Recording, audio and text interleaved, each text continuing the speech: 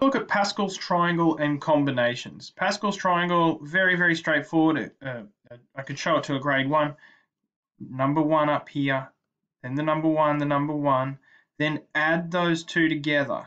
2, 1, 1. Then add those two together. 3, 3, 1, 1. Then add those two together. 4. Then add those two together. 6. Then add those two together. 4, 1, 1, 1, 5, 10, 10, 5, 1, 1, 6, 15, 20, 15, 6, 1. This is Pascal's triangle, and it's very, very useful for combinations and some other things as well. So you might be thinking, how is that related to Pascal combinations? Let's take a look. All right, here, this is Pascal's triangle again. Here are all of the combinations that relate to Pascal's triangle. Let's just take a look at them. So 0C0 is 1. 1C0 is 1. Let's go down to here. 5 choose 3. 5 choose 3 is 10. So you can actually find anything you want in terms of combinations just by drawing up a Pascal's triangle and then pointing at the right spot. Now, important to sort of note how we write this. So this is row 0. This is row 1, row 2, 3, 4, 5. So it might look like there's 6 rows, but there's 0 rows and then down to 5. And once you've got the you want, which will tell you how many you cross that column, starting at 5 choose 0, and then 0, 1, 2, 3, 4, 5 choose 5. So that's how we've got to read Pascal's triangle. So just remember, everything's 0, the rows start at 0, and the columns also start at 0. All right, so handy little rule here, I guess, is that NCR, we've already got a rule for NCR, but here's another one.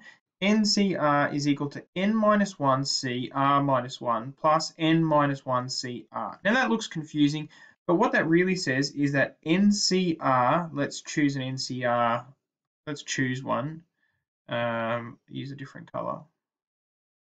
Okay, so this, bad choice. Let's choose this one here. That is equal to that plus that. And that's all that formula says. So the example here, given that 17C2 equals 136 and 17C3 equals 680, evaluate 18C3. So 18C3 is the bit or the combination in Pascal's triangle that is below and between these two entries. So we just need to add them together. 816. That formula does it, but you can see fairly straightforward how Pascal's triangle makes that possible.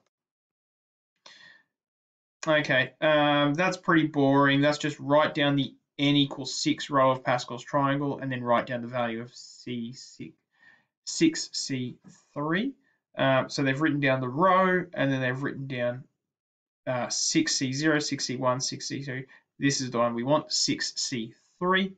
The next bit is probably the only really new, exciting, interesting part of this video, I suppose. All right, so we're talking about subsets of a set. Subsets of a set. So suppose your friend says to you, I'm just reading straight off this bit here, I have 5 books that I no longer need. Take any that you want. So you could choose to say, I don't want any of your books. I want just one of your books. Now, if you want one of the 5 books, that means you could choose the first book or the second book or the third book or the fourth book or the 5th book. So that means there's 5 different choices you could make there. Now we can go through all of those. Okay, I want 2 books. I want the end one and the end one. Or I want the 2 from the middle or whatever it might be. One way to figure this out is to say, okay, 5 choose 0 plus 5 choose 1 plus 5 choose 2 plus 5 choose 3 plus 5 choose 4 plus 5 choose 5 is 32. Now, if you look at Pascal's triangle, let's go all the way back up to the top here. This is row 5 where all of those things are coming from. 1, 5, 10, 10, 5, 1. If you add those numbers together, you get 32. which is the answer that we had there. So that's all of we're calling this subsets of a set. That's all of the subsets of the 5 that you could possibly choose. You could choose 0 books, you could choose all of the books, you could choose those 2, those 2, those 3, those 3. 32 are all of the possible subsets of the set that you could make. Faster way to do it. For each of the 5 books, we have 2 options, either accept or reject the book. Using the multiplication principle, we obtain the answer 2 times 2 times 2 times 2 times 2, which is 2 to the 5, which is 32. So, interesting 2 points to make here. The sum of the entries in row n of Pascal's triangle is 2n. So if you ask me the 10th row of Pascal's triangle, 2 to the 10 will give me the answer to how many if I add up all those choices. Finally, a set of size n, in our case 5 books, has 2 to the n, 2 to the 5 subsets, including the empty set, so including none of the books, and including the set itself, all of the books. So there's 32 different subsets of those books that you could have made.